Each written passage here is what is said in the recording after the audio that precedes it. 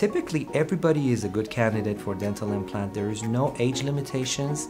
Everybody who has enough bone and is healthy and is specifically is not a smoker is a very good candidate for dental implants. There's only two factors that might cause the implants to be not as successful. One would be having some systemic disease like diabetes. The other one is going to be smoking, because these two disease or these problems, they cause your healing process to be much slower.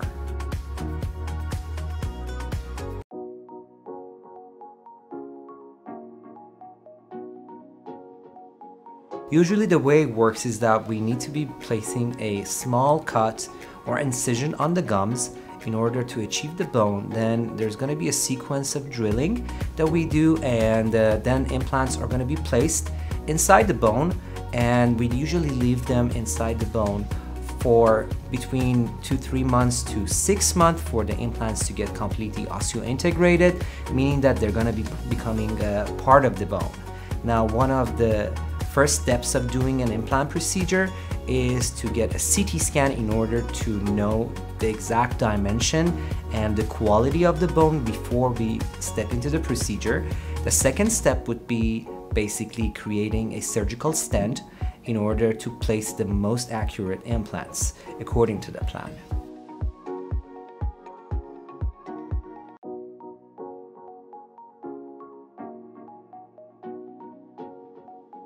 Usually dental implants are supposed to be lasting for the rest of your life. So basically they're the third set of your teeth. The first is going to be your primary, the second is going to be the dentition that everybody has, the third one would be the implants. And as soon as they get integrated inside the bone, they're going to be so hard to take out. So probably this is going to be the last tooth that's going to be coming out of your mouth. The implants usually last for a very, very long time, but it requires a lot of maintenance, obviously.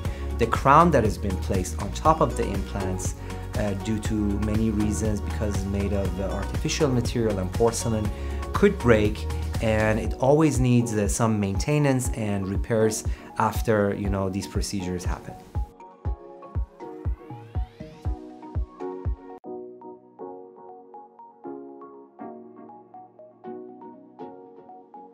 Many people think when they get dental implants, they don't really need to go to the dentist for maintenance or for cleanings, or they don't have to floss anymore, and they expect the dental implants to do magic for them. That's not really true. It's very necessary to keep your maintenance, your hygiene maintenance. You need to be on top of all of your hygiene maintenance. If there is anything going on with the implant, if you see your gums are getting swollen, or if you see there is any pain involved with them, or if you see the crown is broken or the crown is coming off, you have to go to your dentist and get it checked out. So dental implants, although they are permanent teeth and they are made of titanium, they still need a lot of maintenance, and you have to be treating them like natural teeth.